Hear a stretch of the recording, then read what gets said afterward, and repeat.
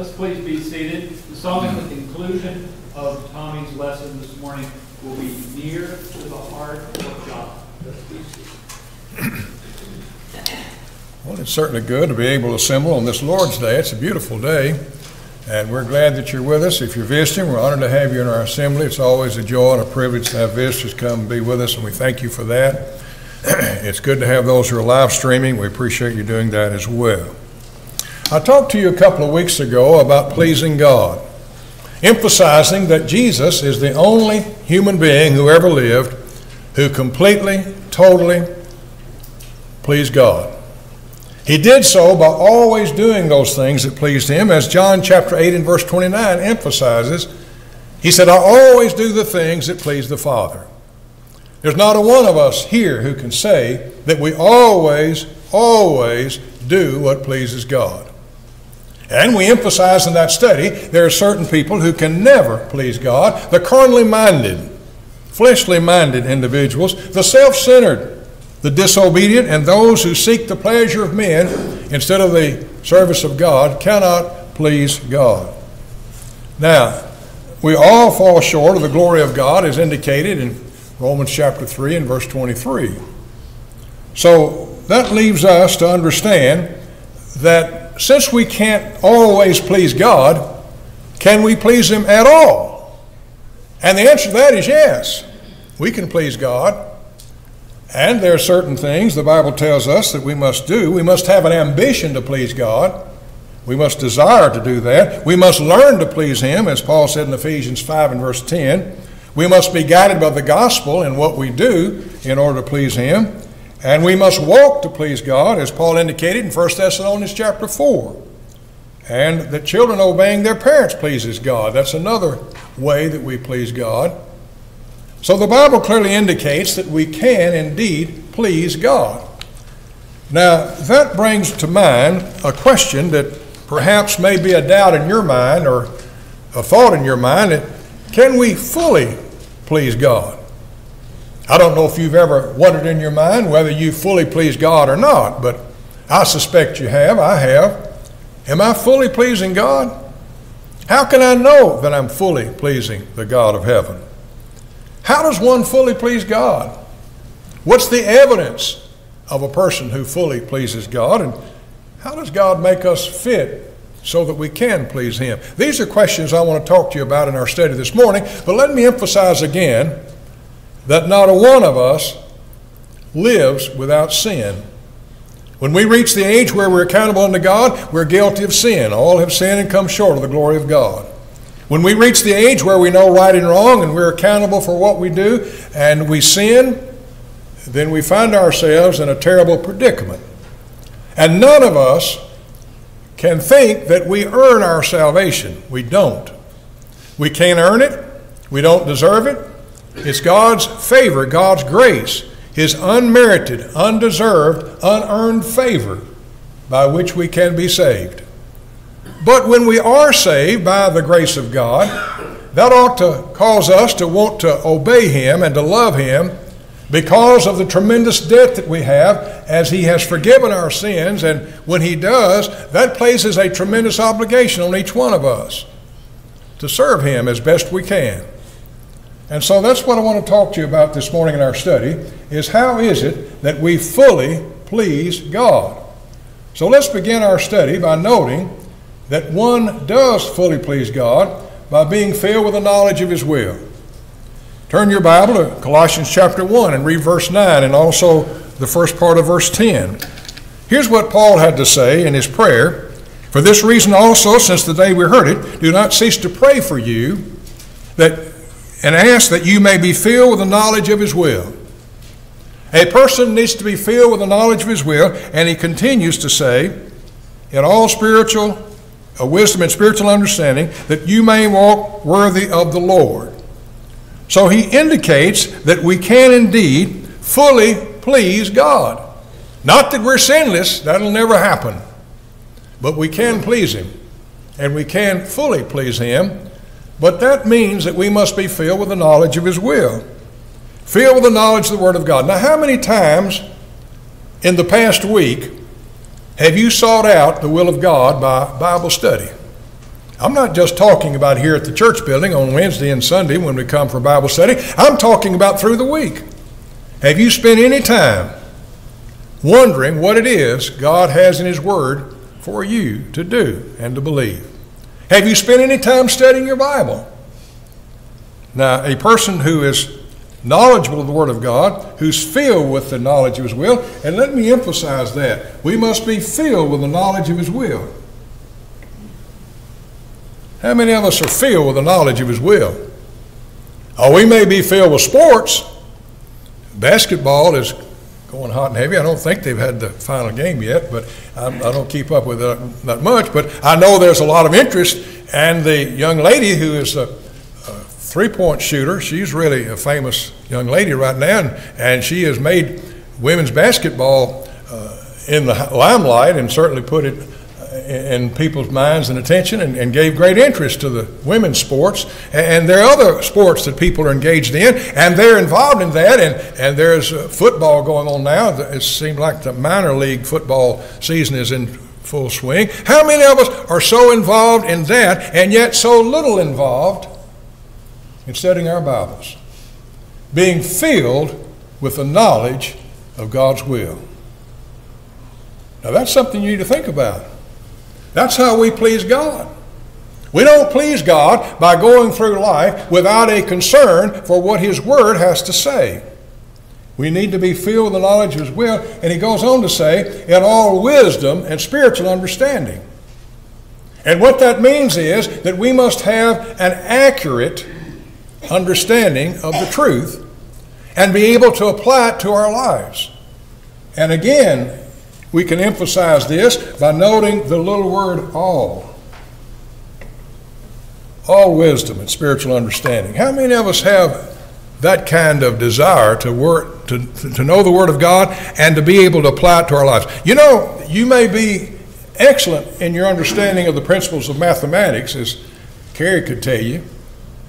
You may know all about reading and writing arithmetic and how that you can use arithmetic and so forth, but if you don't know how to apply it to everyday situations, what good does it do? You know there's going to be an eclipse this week, as has been on radio and TV, if you've noticed that, and the reason why they can calculate when we're going to have it, what states are going to be involved in seeing it completely, is because of mathematics. They have it figured out mathematically. They can tell you when the next one's going to come. I think they said in 2045.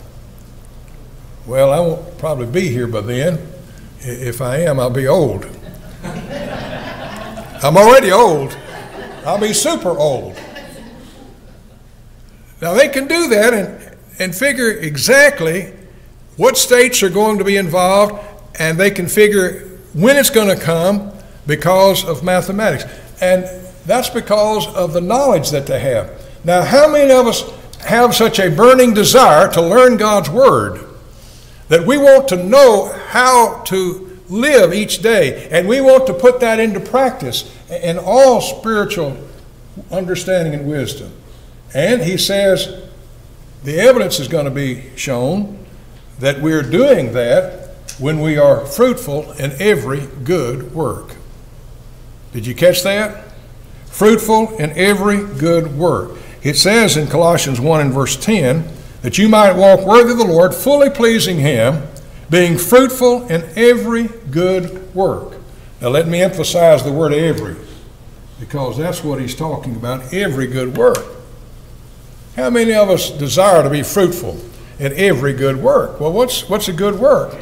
Well, Ephesians 2, 8 through 10 tells us, for by grace you've been saved through faith, that not of yourselves, it's the gift of God. Salvation by grace through faith is the gift of God. It doesn't come from man. It came from God. And he says, not of works, lest anyone should boast. Now, he's not talking about works of obedience or works of faith. He's talking about meritorious works. He's talking about works that earn our salvation. We're not saved that way. If that were the case, it would eliminate the grace of God. But God's grace, God's undeserved, unearned, unmerited favor is what saves us, and it's not by works that we can boast about. He says, for we are His workmanship. Now you think about that.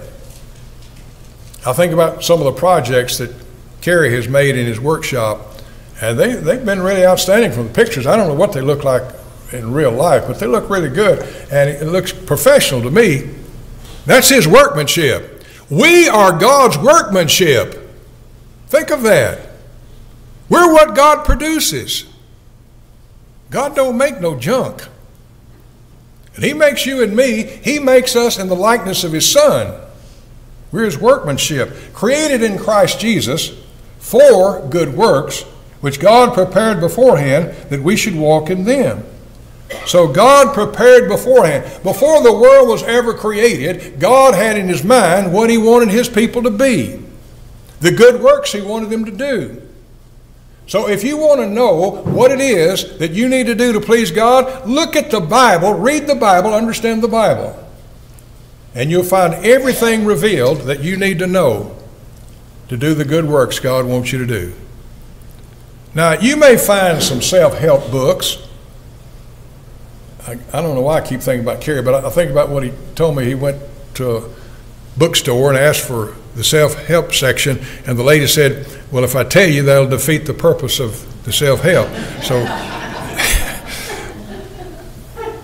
So the fact of the matter is, you may find some self-help books, but those books will help you in practical ways, if they're truthful and right, to carry out the principles of God's Word. There's not a single thing that you need to know about how to live your life to please God and the good works that you need to do that's not revealed in the Word of God, either explicitly or in principle.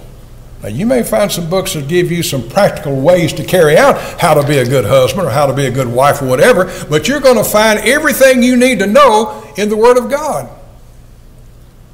Every good work. And he says, increasing in the knowledge of God. And that doesn't mean that you just increase in your ability to memorize and quote Scripture. It means a relationship with God. A knowledge of God involves knowing him personally, knowing him in a relationship, knowing him in an ever-increasing love for him every single day. Increasing in the knowledge of God. And then he talks about strengthened with all might. And it's interesting when you think about what he said in that regard. In Colossians 1 and verse 11, strengthened with all might according to his glorious power for all patience and long-suffering with joy. Now think about that. Think about what Paul is saying there. He says, I want you to be strengthened with all might. Well, how can I be strengthened with all might? When I'm filled with the knowledge of God's Word, and I'm fruitful in every good work, and I'm increasing in the knowledge of God, and that's going to enable me to be strengthened. Well, what do I need strengthened for? What do I need to be strengthened for? Temptation comes. I need to be strong enough to overcome temptation. I need to be strong enough to overcome the persecution that comes in life. I need to do that, and I'm going to have the strength that I need to have, and I'm going to have all might, all strength. So that what? Well, he goes on to say, strength with all might, so that you may be able to stand up and be a Christian. And he emphasizes three things in that regard. He says, I want you to be strengthened with all might, and that involves patience. We need patience. I saw a bumper sticker one time that said, Lord, give me patience, but hurry. We live in a hurry-up society. Everything has to be done right now. We don't want to wait for anything. Well, we need to learn patience. And patience doesn't mean folding your hands and just living your life sitting back and waiting for something to happen. It means steadfastness under trial. That when you're tempted, when you're tested, when you're tried, that you're able to withstand that. How can I do that? Because I'm fruitful in every good work. I'm increasing the knowledge of God, because I'm increasing my knowledge of his will and all ability to accurately understand it and apply it to my life, and that gives me that might, that power that only comes from God and his Word. That's the only way you're going to get that. Not any other way. So, we're in difficult circumstances, and he says not only that, with long suffering. What do I need long suffering for? Well, because some of you people are hard to get along with. Now, that doesn't apply to the preacher. I'm just a lovable person. Now, my wife would disagree with that if she were here to argue about that. Well, we need long suffering with one another. We're not easy to get along with sometimes. We need long suffering. Well, how can I be long suffering toward people? Well, when I increase my knowledge of God's Word, and I know how to apply it in my life, and I understand that God's power and might gives me that spiritual understanding, and I'm fruitful in every good work, I'm increasing the knowledge of God, and I have the ability to remain steadfast, even though I have people in my life that make it difficult to remain a Christian. You know, sometimes people use the expression, my difficulties were such that it really caused me to try my religion, caused me to lose my religion. Now, it shouldn't cause you to lose your religion. It should cause you to use your religion. And when you use it, it's because you have all might and all strength that only comes from God, so that you can fully please Him, so that you have the ability to remain steadfast, even when you face difficult people. But he goes on to say, and this is really something difficult for some people to understand. He said, I want you to be strengthened with all patience and long suffering with joy. Why did he put that in there? It's not easy to go through difficult times. It's not evil to go through when you're sick or someone you love is sick and has a chronic problem and difficulties arise every day. It's not difficult to go through those times. It's not easy to go through when people are against you and you're trying to do what's right. It's difficult to live this life when you're surrounded with difficult circumstances and difficult people and so forth, but we need to do it with joy, not with bitterness. Now, that's what fills the hearts of a lot of folks, is just plain bitterness. They're bitter. They allow people to get under their skin. They allow people to aggravate them so that they come out with words that they shouldn't say. Kind of like the little boy who was cutting his grass one day, and he was about to start his lawnmower, and the preacher walked by and saw him doing that, and he said, son, he said, I'll be glad to cut your grass for you. So the little boy said, okay, and he walked away. The little boy came back about 10 minutes later, and the guy was pulling on the starter rope and trying to get the thing started, and he was broke out in sweat. He was just really having a hard time getting that lawnmower started. And the little boy said, mister, if you give that lawnmower a good cussing, it'll start for you. The man looked at the boy and said, son, you know who I am? I'm a preacher. He said, I hadn't cussed in 20 years. He said, you keep pulling on that rope, it'll come back to you. Circumstances are tough. Troubling times come. It's hard. How can I live my life without saying things I shouldn't say, without doing things I shouldn't do? Only when I have the knowledge of the will of God and all wisdom and spiritual understanding, and I'm able to be fruitful in every good work, increasing in the knowledge of God, strengthened with all the might that God can give me.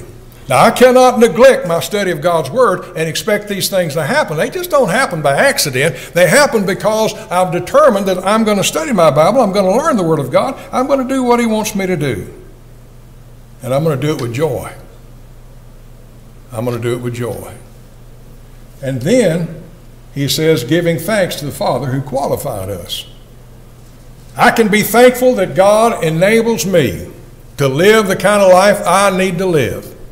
I don't have to worry about if I have everything I need, because the Father gives me everything I need in His Word to live the kind of life I need to live to please Him. Well, it says the Father who has qualified us. Some versions render it that way. Some say fit us.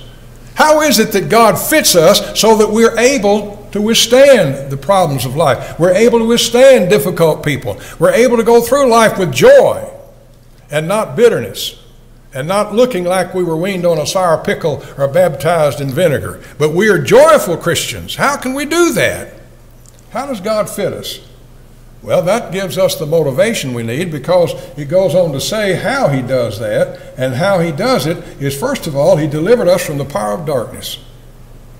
If you look at your Bible, you'll find where the record says in Colossians chapter 1, verses 13 and 14, He's delivered us from the power of darkness. The power that we were under before we became Christians is described as darkness. When a person is not a Christian, they're living in darkness. They're living in ignorance. They're living in sin. And we've been able to overcome that through Christ. He's delivered us out of that power. And not only that, but He's conveyed us into the kingdom of the Son of His love. Now think of that. God has taken us from the power of darkness and He's transferred us into the kingdom of His Son, which is the church. Jesus made that clear in Matthew 16 when He said, I will build my church, to the Apostle Peter in verse 18. And in verse 19 said, I'll give unto you the keys of the kingdom. He uses the term interchangeably. They don't mean the same thing, but they apply to the same group of people. The church and the kingdom is the reign of God in the hearts of people, and God reigns in the hearts of those who submitted to His will, and they make up the church that Jesus said, I will build.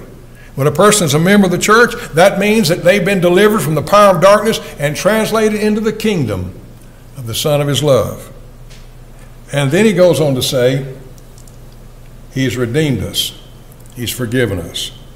In whom we have redemption through His blood, in verse 14 of Colossians 1, in whom we have redemption through His blood, the forgiveness of sins. Now, how does that happen? It happens by the blood of Jesus Christ. 1 Peter chapter 1, verses 18 and 19. Peter said, knowing this, we were not redeemed with corruptible things like silver or gold from your aimless conduct received by the tradition from your fathers, but with the precious blood of Christ as of a lamb without blemish and without spot. You see, we were bought back out of the power of sin, the power of darkness. We were bought from that. We were redeemed. That's what redeemed means. It means that we've been bought back out of the service of the devil, and we've been bought by the blood of Christ. What a precious price. And the record tells us how that happens. Jesus, when He instituted the Lord's Supper in Matthew 26 and verse 28, said regarding the fruit of the vine, this is my blood of the new covenant, which is shed for many for the remission of sins. When Jesus shed His blood on the cross, He shed His blood for the remission of our sins. What a beautiful thought. A beautiful thought to think about our Lord, willing to die, and we sang a few minutes ago, He died alone. And I think that's one of the terrible, terrible things our Lord had to go through. To die alone. Even His Father turned His back. My God, why have you forsaken me? Eli, Eli, lama sabachthani. My God, why have you forsaken me? God could not be one with Christ on the cross, bearing the sin of the world. He had to die alone. And He did that because He loved you, and He loved me, and He loved the world. What a beautiful thought. Well, someone says, well, how do I receive the benefits of that blood? Well, turn to Acts 2:38. You'll find a very simple answer to that. And Peter said to the people on Pentecost, repent, after they had come to believe in Jesus as the resurrected Lord and Christ, as He announced in verse 36, therefore let all the house of Israel know assuredly that God made that same Jesus whom you've crucified, both Lord and Christ. When they heard this, they were pricked in the heart and cried, men and brethren, what shall we do? Verse 38 says, Peter said to them, repent, let every one of you be baptized in the name of Jesus Christ for the remission of sins, and you receive the gift of the Holy Spirit. That same expression, for the remission of sins, is used in Matthew 26:28 when the Lord instituted the Lord's Supper. When He said this, talking about the fruit of the vine, is my blood of the covenant, which is shed for many, for the remission of sins. Whatever the Lord shed His blood for is what a person needs to repent and be baptized for. And the record says it's for the remission of sins. If you've never been baptized, it means you don't have remission of your sins. If you have been baptized, but not for the remission of your sins, you weren't baptized for the right reason. And you can't be taught wrong and obey right. You can't be taught wrong and obey correctly. The only way to obey correctly what the Word of God says is to understand what it says and to be doing what it says because of your desire for the results. And after a person is baptized, what do? When they sin, are they baptized again? No, the Bible doesn't teach that. It teaches in 1 John 1 and verse 9, as Christians, not as alien sinners, but as Christians, I can confess my faults, my sins to God, and he's faithful and just to forgive me and to cleanse me from all unrighteousness. God is willing to forgive me when I repent as a Christian, and I'm thankful for that, and I wouldn't give that up for any amount of money. It doesn't matter where I am. It doesn't matter any circumstance, any place, any time. I can pray to God to forgive me when I sin, and he'll forgive me as a child of God. What a beautiful thought. You can fully please the Lord. Not in the sense of being perfect, none of us are, but you can please him in the sense of obeying his word, becoming a Christian, living a faithful life, and being ready to go to heaven when this life is over. Not because you earned it, not because you deserve it, but because God in his mercy and in his grace has been rich and has provided for us salvation through his Son. If you're here and need to obey him now, we bid you come while we stand and while we sing. There is a place of quiet rest near to the heart of God, a place where sin cannot molest, near to the heart of God. Oh, Jesus, blessed Redeemer, sent from the heart of God. Oh, thou to wait before thee, near to the heart of God. There is a place of comfort sweet, near to the heart of God, a place where we our Savior meet, near to the heart of God. Oh, Jesus, blessed Redeemer, sent from the heart of God. Oh, thou to wait before thee, near to the heart of God. There is a place of full release, near to the heart of God, a place where all is joy and peace, near to the heart of God. Oh, Jesus, blessed Redeemer, sent from the heart of God. Oh, thou to wait before thee, near to the heart of God. We'll remain standing for a moment for a word. Certainly good to have this number with us this morning. We'll have a word of closing prayer that'll end our live stream service, and then we'll have a few announcements. Let's go to God in prayer. Dear God in heaven, we're so very thankful for this day, thankful that we've been able to gather together to study a portion of thy word. We're so appreciative of the lessons that have been prepared this morning, and we pray as we've paid attention and make application in our lives, we might grow stronger in our faith, stronger in our ability to champion your cause on this earth. We're so very thankful for the blessings that have been answered on behalf of those that are struggling with health. We have many that still need your guiding hand in their medical treatment, and we pray that you'll watch over them as they go into procedures even this week, that those procedures will be successful and they'll be able to be brought back to us once again in a good portion of health. We're so appreciative of our opportunities as we come in contact with people, and we pray that we'll be equipped well to share your word in such a way that might pique people's interest in you, and they might find you ultimately and become faithful. Continue to watch over us. Keep us safe and healthy, if it be thy will. In Jesus' name we pray. Amen. Let's be seated. Our next time